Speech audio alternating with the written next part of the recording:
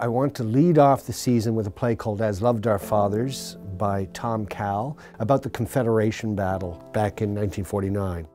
And certainly it takes place on the night that the election results are coming in, and it takes us into a kitchen of a Newfoundland home in a small community in Newfoundland. What did the government ever do for me? Well, how can the government do anything for you if you don't even care what the government is? This family is torn apart by this battle.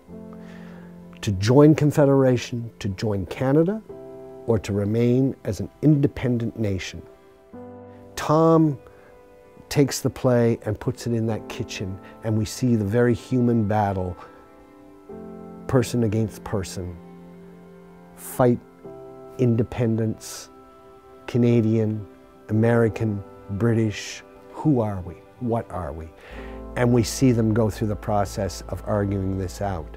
And Tom's writing was, while historically very accurate, it also has a sense of character, like great character in who those people are. And each character is representative of a point of view of Confederation. I think the play is a very emotional play. It's very funny at times because, of course, it's set in Newfoundland, and Tom Cowell wrote it. It has to have comedy. But I also think there's a real tragedy to it too, about a people, a nation coming to the end of their time. So I think, you know, when audiences come to see this play, what they're going to take away from it is this sense of its recent history. This is not history books. This is something that are still in the psyche of Newfoundland, and it really is.